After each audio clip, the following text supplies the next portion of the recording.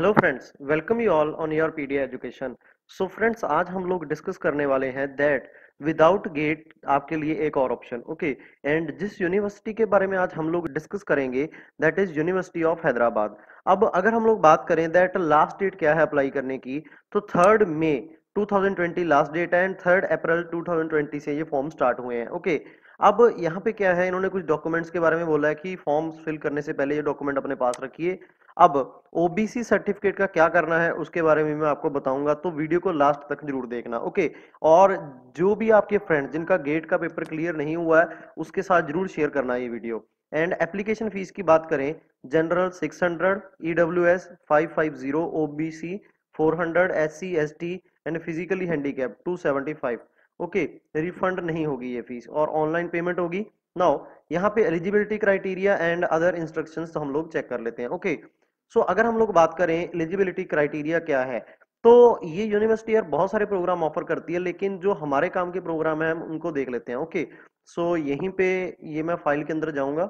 ये फाइल मेरे को कहाँ से मिली है, सिंपली आप एलिजिबिलिटी के ऊपर चेक करोगे, क्लिक करोगे तो आपको ये फाइल मिल जाएगी। ओके, सो सबसे पहले मैनेजमेंट कोर्स की बात कर लेते हैं।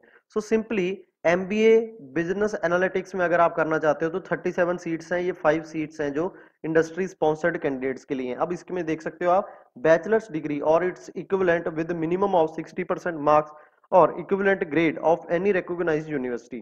Preference will be given to those who have academic background experience in engineering mathematics and statistics। Okay, अगर आप मैनेजमेंट कोर्सेज में जाना चाहते हो तो ये एक बहुत अच्छी ऑप्शन है। ओके, इसमें आप अप्लाई नहीं कर सकते और इसमें भी आप अप्लाई नहीं कर सकते बिकॉज यहाँ पे एक्सपीरियंस रिक्वायर्ड है एंड ये हमारे काम का है ही नहीं। ओके, ये मेडिकल वालों के लिए है।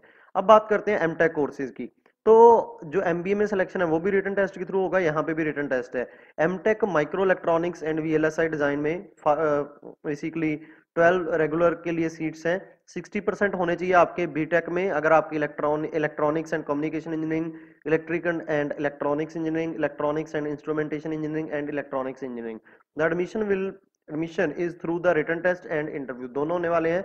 उसकी तैयारी और पीडीएफ के ऊपर आप कर ही सकते हो, बहुत सारे वीडियो पड़े हैं। Okay, it is a non gate and non scholarship programme. Okay, तो the student admitted to this programme will not get any fellowship even they have a valid gate score. तो यहाँ पे आपको स्कॉलरशिप नहीं मिलेगी, ये एक थोड़ा आपको देखना पड़ेगा। ओके, नाउ सिमिलरली बात कर लेते हैं कुछ और एमटेक कोर्सेज हैं जो और ब्रांचेस के लिए क्या क्या ऑफर करते हैं। पीएचडी कंप्यूटर साइंस में अगर आपने 55% के साथ बीटेक की है तब आपके लिए ऑप्शन है। ये सभी ऑप्शंस इंजीनियरिंग वालों के लिए मैं डिस्कस कर रहा हूँ। और इलेक्ट्रॉनिक साइंस एंड इंजीनियरिंग, तो उसके लिए भी 60% अगर आपका बीटेक में है और आपकी किसी एक ब्रांच में इनमें से अगर बीटेक है और बीई है तो आप अप्लाई कर सकते हो पीएचडी। ओके, तो कंप्यूटर साइंस एंड इलेक्ट्रॉनिक्स वालों के लिए अभी तक हमने ऑप्शंस डिस्कस किए हैं इस यूनिवर्सिटी के अंदर। ये सीसीएमटी के थ्रू भी आपको देता है एडमिशन, उसके लिए अलग से आपको फॉर्म वगैरह में देना पड़ेगा लिख के। अब पीएचडी मटेरियल साइंस में अगर करना चाहते हो तो कौन सी ब्रांच से, production, manufacturing engineering, material engineering, ceramic engineering technology और engineering physics, chemical engineering, nano science and technology, और यही सभी ब्रांचेस में अगर आपने बीटेक किया तो आप कर सकते हो अप्लाई मटेरियल साइंस में पीएचडी के लिए है। से ये डायरेक्ट पीएचडी ही है। ओके, 55% मार्क्स होने चाहिए आपके डिग्री के अंदर।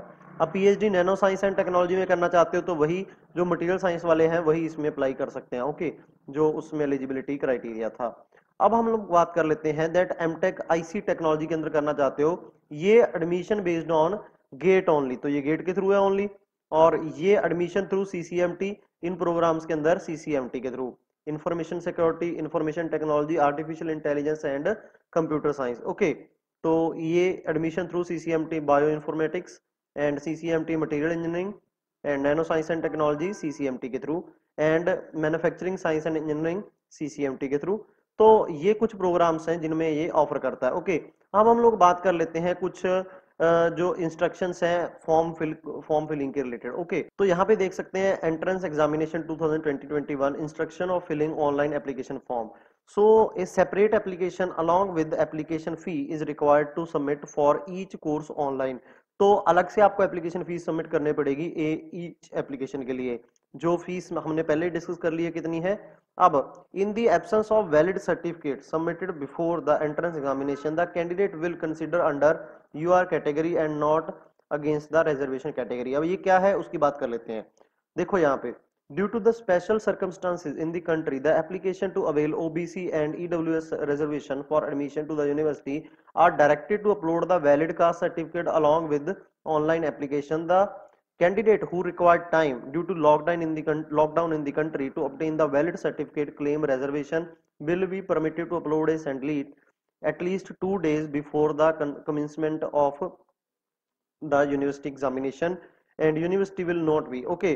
सो कहने का मतलब क्या है कि आप क्या है यहाँ पे जो आपके पास सर्टिफिकेट है उसको अपलोड कर दो, अदरवाइज अंडरटेकिंग अपलोड कर दो अगर आपके पास सर्टिफिकेट नहीं है। ओके अगर आप सर्टिफिकेट नहीं सबमिट करते हो लॉकडाउन के बाद भी, तब आपको फिजिकली यूआर कैटेगरी में ही कैलकुलेट किया जाएगा। ओके तो ये कुछ इंपॉर्टेंट थे। लास्ट डेट 3 मई है जैसे हमने डिस्कस किया यहाँ पे। एंड अब हम ऑनलाइन एप्लीकेशन फॉर्म की बात कर लेते हैं। तो यहाँ पे यार बहुत सिंपल सिंपल यहाँ पे स्टेप्स हैं जो आपने फिल करने हैं। जैसे ये बेसिक इन्फॉर्मेशन हुई है आपकी, ये कुछ आपको कोड सेलेक्ट करने पड़ेंगे कहाँ पे आप अप्लाई करना चाहते हो। ओके ये सेकंड स्टेप है जिसके अंदर आपको गेट की इन्फॉर्मेशन फिल करनी है फॉर्म की। एंड ये आपका फैमिली पर्टिकुलर्स है। और यहाँ पे आपका जो बीटेक +1 +2 सॉरी +2 एंड 10th का जो डिटेल्स है मार्क्स वगैरह उसकी डिटेल्स आपने फिल करनी है। एंड यहाँ पे कुछ मिसलेनियस डाटा जैसे कुछ मेडिकल स्टैंडर्ड्स वगैरह है और कुछ क्वेश्चंस हैं। ओके और ये एड्रेस एंड ये लास्ट स्टेप आपका जो एप्लीकेशन आपको मिलेगा। ओके तो यहाँ पे जाके आप फीस पे कर सकते हो।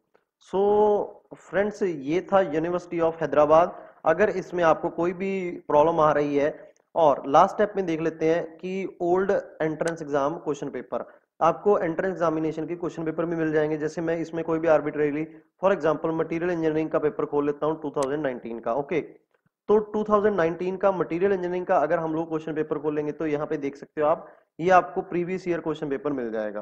तो यहाँ पे देख सकते हैं कुछ क्वांट वगैरह के क्वेश्चन है एंड कुछ यहाँ पे मटेरियल साइंस से क्वेश्चन है रिलेटेड।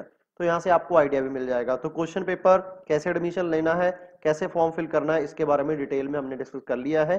अगर कोई प्रॉब्लम है तो कमेंट सेक्शन में मेंशन करके जरूर बताओ। Okay friends, thank you very much. Stay at home, stay healthy, stay safe. Thank you.